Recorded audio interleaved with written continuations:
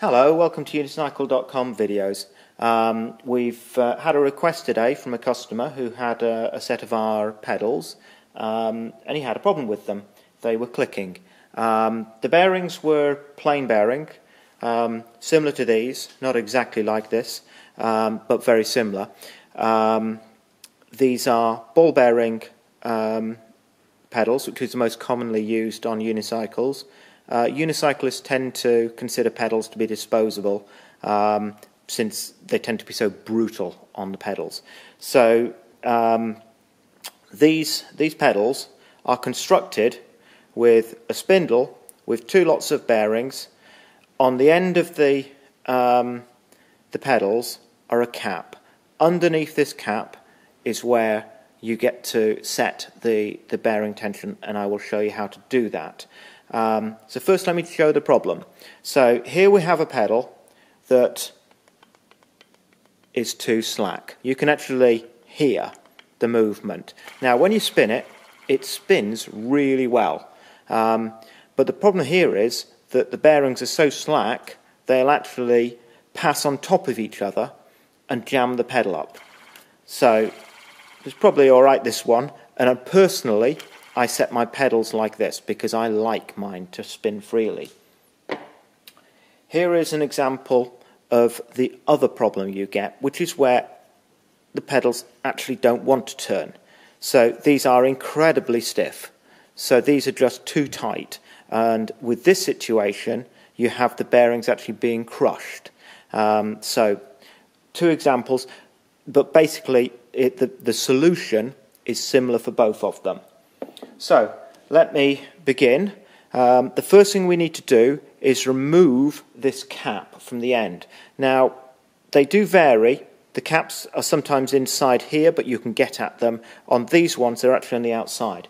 I'm just going to use a Stanley knife to do it. Sometimes you have a little nick so you can fit a screwdriver in. These ones you don't. So as I say, keep your hands well out of the way. Just put the knife in just gently, prise it around a few times, and you're just getting it into the plastic just to get it moving.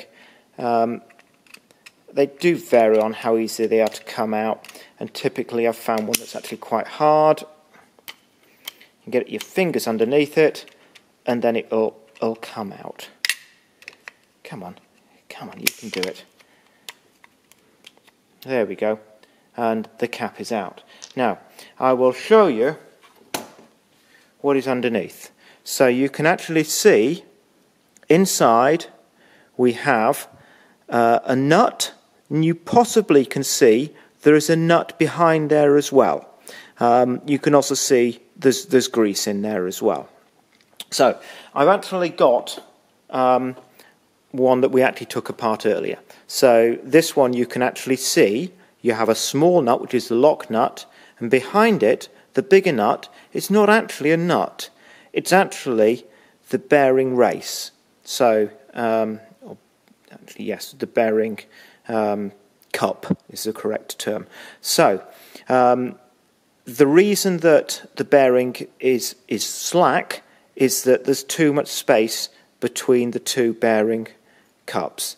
So what we're doing is we're going to move the cup either up or down just by turning it. Now let's show you how to do that. So you take your pedal, you take, in this case it's going to be a 9mm pedal, spanner. Get my terms right here. Now we just have to loosen it. Now this is tight. They always... there we go. Okay, you don't have to move it much. That's all you need to do. Now the next move is we take our screwdriver, we put our screwdriver down the side, and we rotate the pedal just a tiny bit, and you can actually spin it and just check. No, I haven't gone far enough. That's far enough. Now turn it back tiny bit, so just a tiny bit of movement. Now tighten it up again.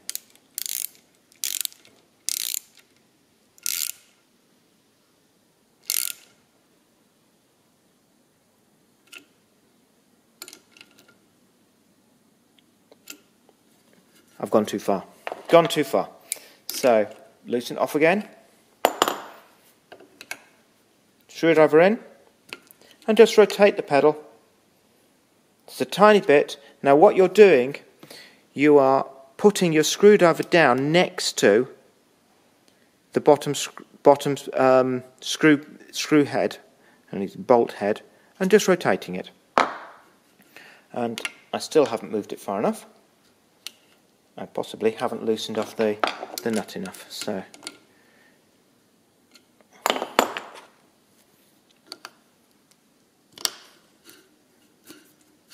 now you see there I'm at the tight bit, so loosen it off a bit more. So each time I'm actually just rotating up to, that's it. I'm just going to do it a little bit more. As I say, I want a little bit of movement. That's it. And I now want to tighten it down again. That's it. So I've got it so it moves, but I don't have that movement there. So that pedal is set. The next job is to take some white lithium grease and just do a tiny bit. That's all it takes.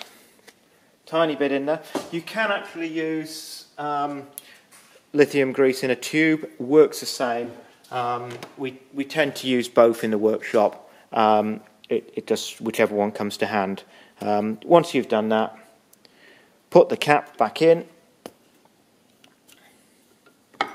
and that pedal is ready. Now the next one is where we've got our stiff pedal. Now this pedal you treat in almost the same way, not quite. So you will take your cap out,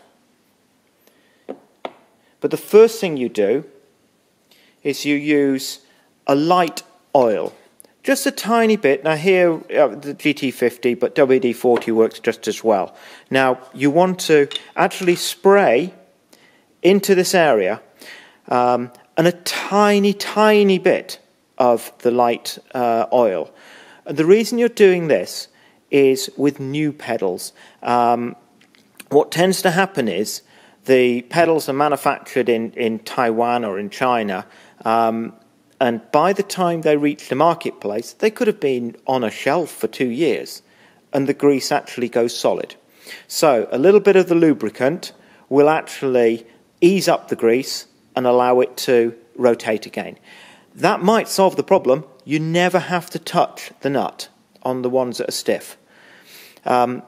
If you have to, the job is exactly the same as you did with the ones which are too slack. So you take the nut, you loosen it off, put your screwdriver in, whoops, drop it, rotate it around and tighten it back up again. And the final job, if you've done that, is put a bit more of the grease in. Now, once you've done that, everything's reassembled, back onto unicycles, and get out riding.